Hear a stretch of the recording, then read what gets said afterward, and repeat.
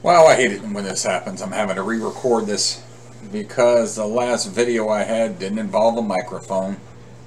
So I had my microphone turned off. Recorded the whole lecture, what, almost 20 minutes with no audio. So we're going to go back through this again. At least I'm going to go back through it. This will be the first time you've seen it. This is Module 4, the second lecture video. In the first, we talked about comments and how to extend a statement down to the next line. Now in this lecture, this video, we're going to talk about conditional statements. And in conditional statements, the conditions are things that we've dealt with all our lives. If I do this, and it's what I was told not to do, I'm going to get in trouble. I know what's going to happen if I do this. So we're going to have some kind of conditional if, and beyond that we're going to have the condition. Now, in the code, we have an explicit way of doing things and an implicit way of doing things. This is explicit. If disaster is equivalent to true. And I'm going to talk about the word equivalent in a little bit. This is not equals. Try to avoid using the word equals. If disaster equals true. Equals in programming, in coding, is an assignment operator. This equals that. I assign that value to that variable. This, it's a comparison operator. If disaster is equivalent to true, that's a special equivalency, or they say equality operator, comparison operator. So if one thing is equivalent to the other, if they're the same, have the same value. Now, in this code we see up here, they're very implicit. Because if disaster, well, where's the equivalency? We go look in this variable and see if what's in there is true. This only works if this is a Boolean. And in this case, disaster is a Boolean. It has the value true. Make sure you have that uppercase T, because little t does not mean it's a Boolean value of true. I could have said if true and just had that word as we see it right there. Uppercase T, lower r, lower u, lower e. And in your notebook, your exercise notebook, you go in and play with that and see what happens. If you say, if true, print something. Else, print something else. Well, there is no alternate condition that can be met. We're saying if true. It's always going to be true. So it'll always go to the one, not the other. We'll deal with that concept in the repetitious structure, or the loops, when we get to them. We'll actually do something like that. But in this, disaster could have a value of true or false. What's the data type for disaster? And we know just by looking at this. It's a Boolean.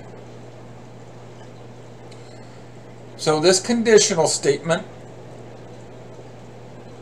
when that condition is satisfied as true, this next line will be executed. When that condition is not true, or the condition's not met, we come down to the next statement. Else, we've got to have this symbol in there, that colon. I'm going to talk about that in a second. The else is when things are not conditionally met. This is our false side of it. So, how many output statements are going to be made? Just one. One for true and one for false. If I changed this value to false with a big F,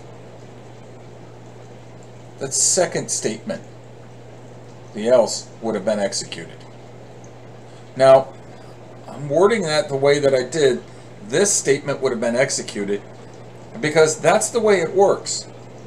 If true, we go here. And then we're done. We don't come down to the else, because else is only when that's false. Do I have to have an else statement? No, I don't. If true, do this. Well, what if it's not true? Doesn't matter. So conditionally, we deal with things like this all the time.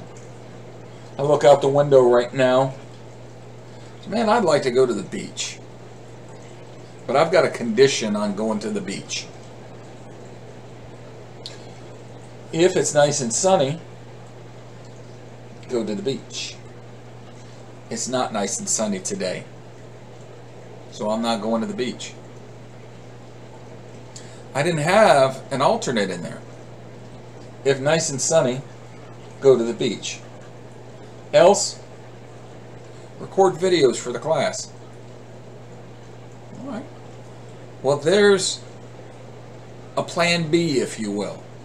There's the what are you going to do if that first condition was not met? We don't always have to have a backup plan, but we try to have a backup plan whenever we can. So with that said, this, how it's written, is very implicit. Here's the explicit syntax. Do you have to have parentheses around it? No, you do not. But be safe. Wrap these things up in parentheses, much like if you were doing math. Know that at the end of that statement, at the end of the condition, put a colon. That way you're telling the computer, here we go. If that's true, this indented next line is what we're going to do. And when I say indented next line, the IDEs are the environments that we're using, whether it's Replit, or if we did the notebooks, Jupyter Notebooks, if we did Visual Studio, whatever environment we're using, once we put that colon in there and we hit enter, traditionally the IDE will automatically indent the next line because it knows that is what happens when that's true. If I hit at the end of this statement, the enter line, it would bring me down and automatically indent me in the same amount. I will then have to tab back, or hit backspace, to get back to align with the if. For my else,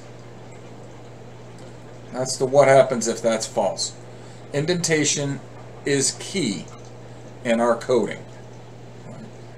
Formatting is key.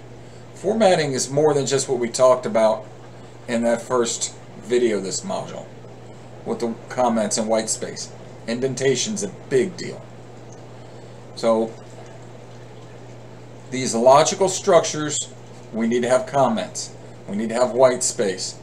We need to have the correct indentation for this to work right. Okay? Most of the time, if not all, it will automatically put you where you need to be. After you put the colon, it'll indent you. These symbols tell the computer what's happening in there, or will tell our IDE what's happening. Much like in other languages, Java or C# or C++, you put that semicolon at the end of a statement to let it know that's the end of that statement. Colons mean something, and they tell the compiler how to go through and evaluate each line of code or each statement. Okay.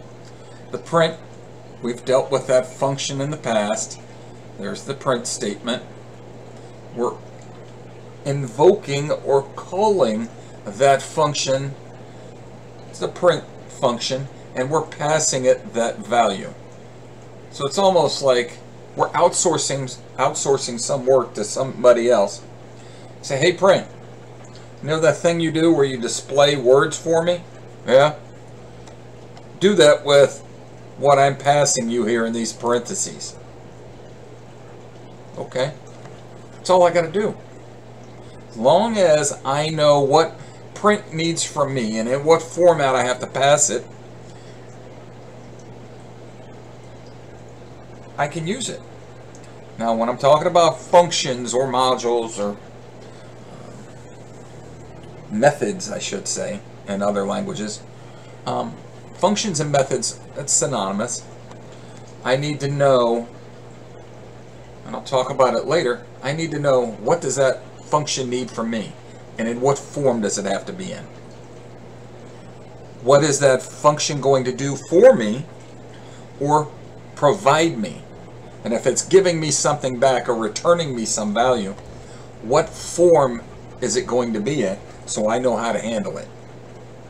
We'll talk about that in a future video. But for this, it's a print function. I call it, or invoke it, and I have to pass it some value. It needs something from me. And whatever's in there, if it's in quotation marks, that is a string literal constant, and that will literally be printed exactly as we see it. I'm not tied to just strings, string literal constants, as we saw there. We'll deal with that, like I said, in a future module. So for this, here is the if-else logic. So we've got an if statement, if, and that's implicit, we dealt with above, if furry is true, equivalent to true, and I could write this explicitly. If, parentheses, furry, the equivalent symbol equals furry, close parentheses, colon, same thing, it's just this is implicit, the other's explicit. Colon, indented. Well, we've got another condition. Colon, indented. Condition's not met, then we've got the else to account for it. Boom. Well, what if furry were false? Else. What if furry were true? We dip down in. What if large is false? Dip down to else. What if large is true? We print. It's a Yeti. Okay. Furry's true. Come down. Large is true. It's a Yeti. If furry was false, we come to the else. If large is false, it's a human or it's a hairless cat. It could be a chupacabra, whatever it may be. So from there, we only have one output statement that will end up as a result of this logic. If we wrote this out as a decision tree, we would have a line. One of two things happens. Either furry is true or furry's false. Furry's a true, furry's false. We go down that decision tree. If furry's true, well, then we have two more branches. Large is true, large is false. If furry's false, large is true, large is false. So that's how we have it broken out there. Okay. In the next video, we're going to talk about switch statements. or case statements, something that does not exist in Python. Python's a very light and small grouping of functionalities. We don't have all the built-in things that some other languages will have. And a switch statement or a case statement is some built-in structure.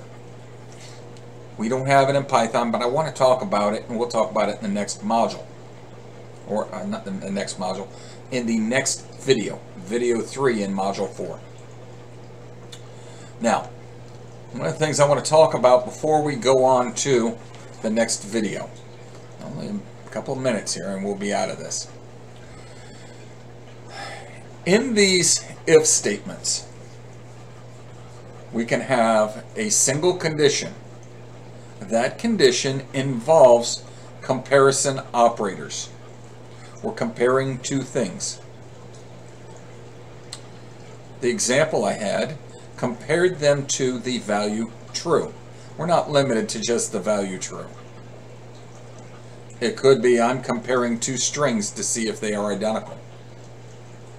It could be I'm comparing a variable that has a number in it with another variable that has a number in it. Variable that has a number in it, I'm comparing it to a static number or a constant. So I'm comparing two things. And the examples that we had up there were furry, true. Is furry true? Is furry equivalent to true? Well, is furry not equivalent to true? Is num1 less than 4? Is num1 less than or equivalent to 4? Is num1 greater than 4? Is num1 greater than or equivalent to 4? Should be okay with that logic. It's things you've dealt with in math in the past. Now there's some mathematical operators or comparison operators that we've talked about, and we'll talk about more in the future. The symbols for and, symbols for or, what represents and, what represents or, and you will use them when you have multiple conditions that you're evaluating. For now, we'll deal with one condition. At some point, we're going to deal with multiple conditions, or have you do an assignment based on somebody entering in their grade and you determining is the score they gave you an A, B, C, D, or an F. Okay. So I will see you in the next video.